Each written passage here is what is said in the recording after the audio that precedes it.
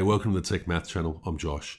Today we're going to look at the number of faces, edges and vertices of this shape here. It's a cone.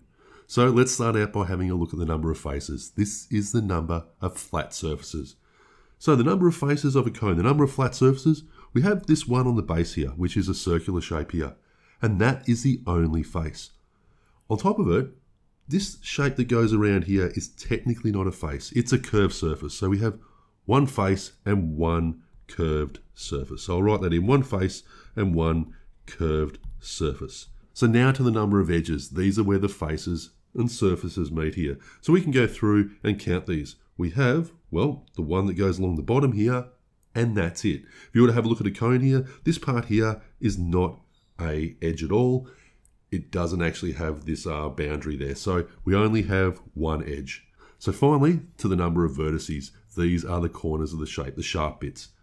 So how many sharp bits do we have here? Well, you can see this very pronounced part up here. We have this one vertex. It's got a special name here because it's directly opposite the base. It's called an apex. So one vertices altogether.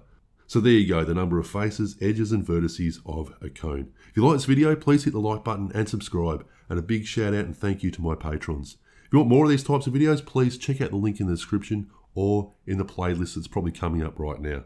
I hope to see you then.